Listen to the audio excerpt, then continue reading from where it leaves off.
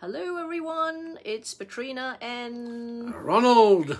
welcome to our Wednesday Wellness Live on this page, Planet Wellness. If you're watching live, please say hello in the comments below. And if you're watching on the replay, please type in #replay. So those of you who have been following us, you know that we have now resumed our presence on a local radio station, libertyradio.co.uk. So we do a wellness section early in the morning, about 7:45 in the morning every Wednesday.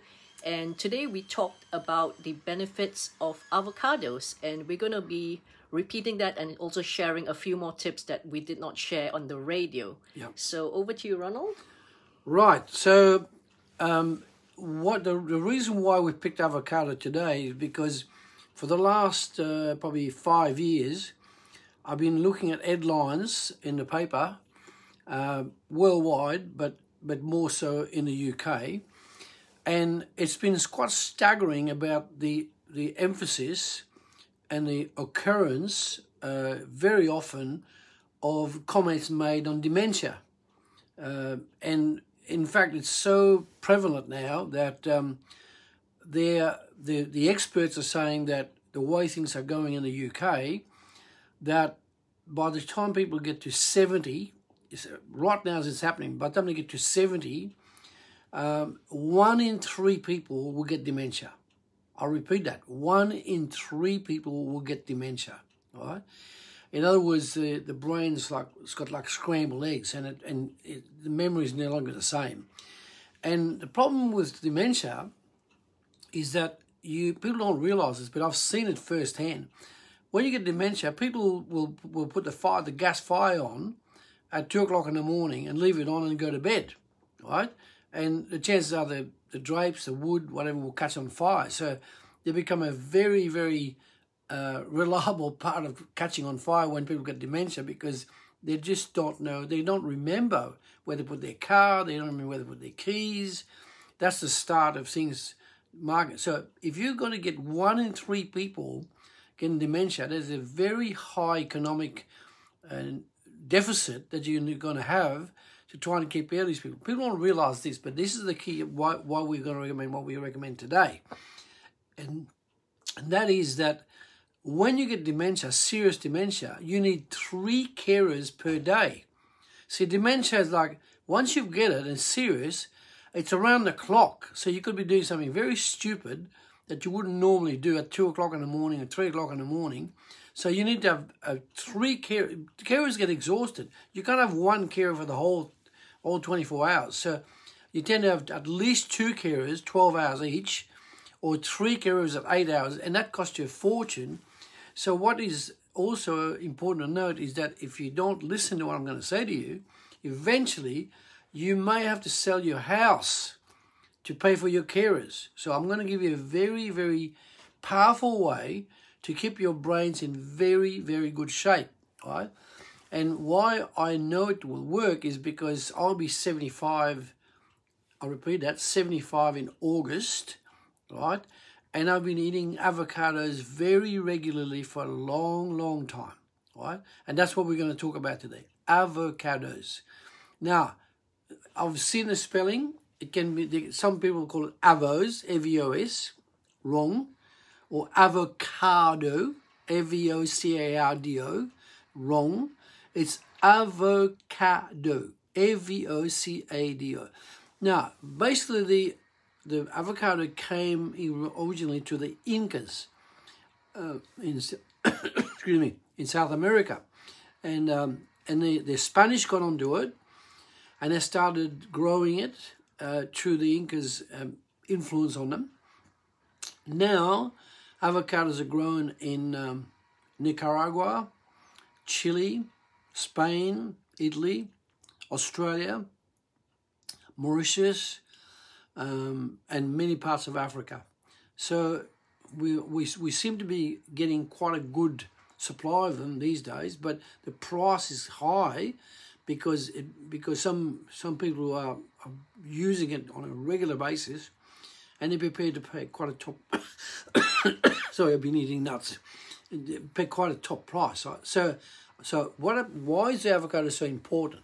First of all, let me show you. There's one there. See that? That's the size.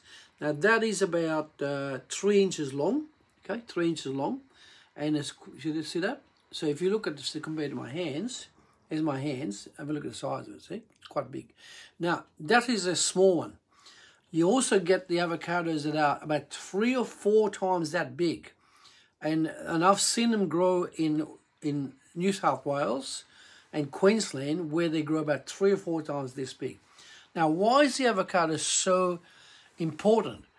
It would have to be one of the richest fruits / vegetables that you could eat, because it contains a minimum of between 18 to 24 vitamins and minerals.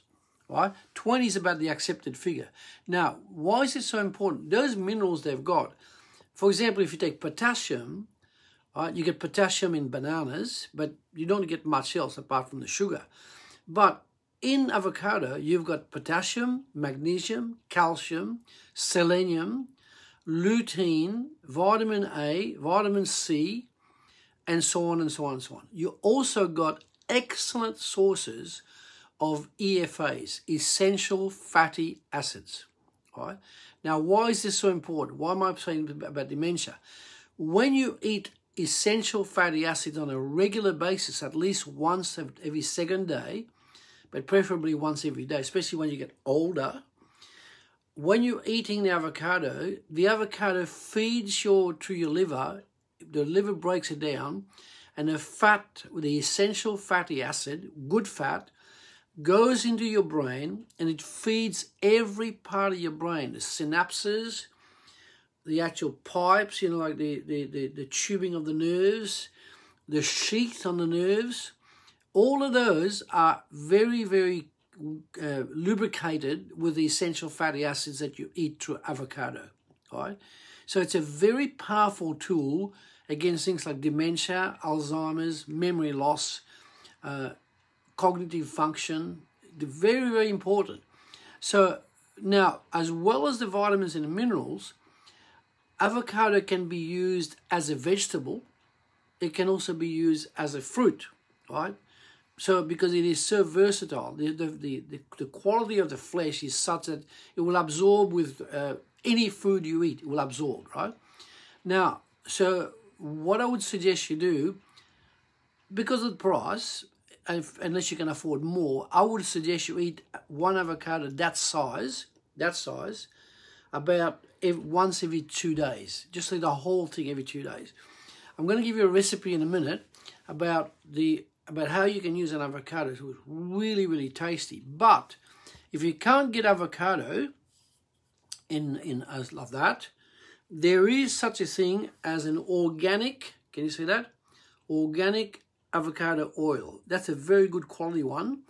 And I think I paid about 250. This is 250 mils. 250 mils. That's 250 mils bottle. You don't need to use a lot. So if you use that one, you only need to use about a dessert spoon in your food every day. Now, so I'm going to give you one of my favorite recipes. You know what a fajita is? Fajita is like a soft wrap, right? Like a soft bread. So I use 3 fajitas, the actual like crepes.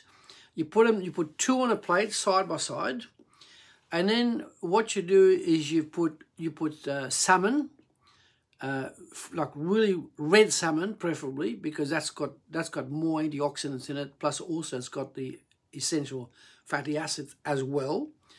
It's all very high in antioxidants. So you put salmon first. You put about probably 50 grams of salmon in there. Then you put half a slice Lebanese cucumber, slice it up, put it in there. Fresh lettuce, 4 or 5 leaves of fresh lettuce. 2 slices of tomato. Some red onion. Some celery chopped up, organic celery chopped up. And what else have I? You've got avocado. Avocado. Yeah. An avocado, right? An avocado. And then you drizzle avocado oil on that mixture, or you can use extra virgin olive oil. Now, for the dressing of the avocado, for the dressing of this fajita, you can also put in aioli, A-I-O-L-I, which is a mayonnaise made with garlic. Very tasty.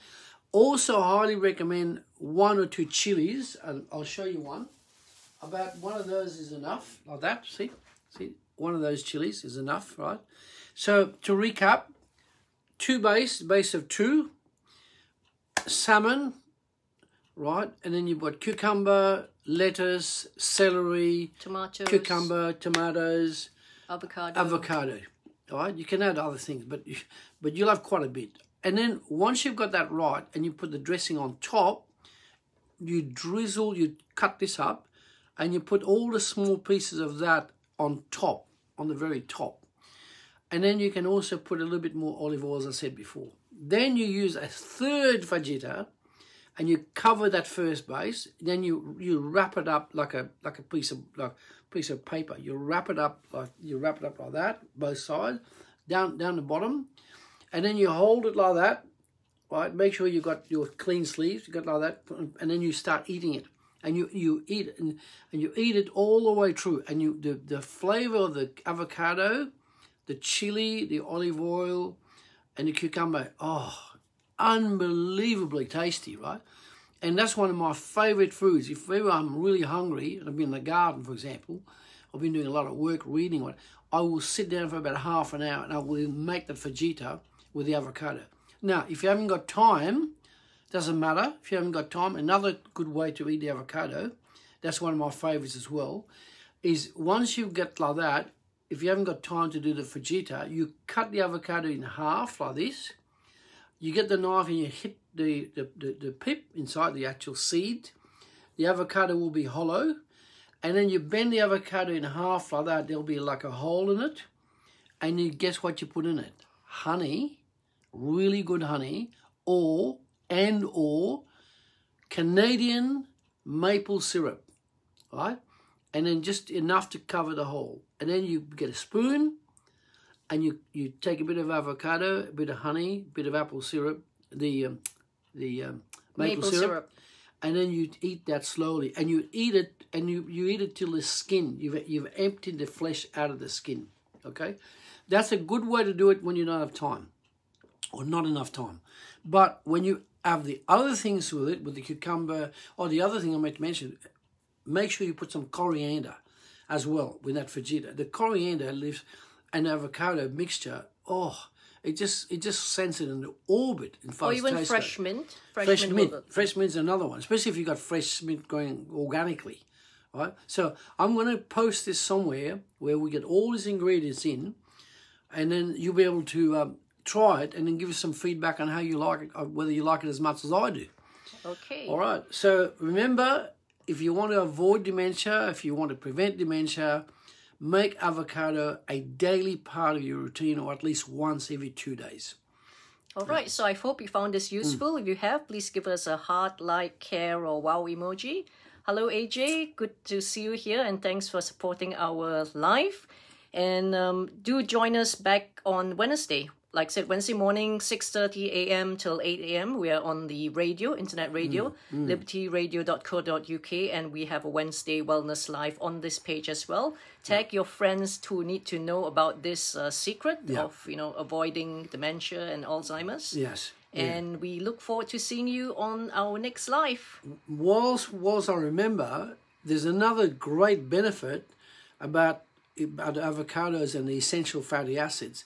You end up, when you eat it properly on a regular basis, you end up with fantastic skin at late age, really good skin, and you keep a full head of hair, because the essential fatty acids, while it's feeding the brain, it also feeds your skin on your face, right? And I believe it's not just your face; it'll be the skin on your body. It won't be dry. So do remember that this is they're very important side benefits apart from just feeding the brain. Yep, I'm working on a recipe book, so I'll include that recipe. Yeah. Courtesy of Ronald. Yeah. Okay. Yeah. All right. Have a great day and see you next week. Take care. Bye-bye. Okay.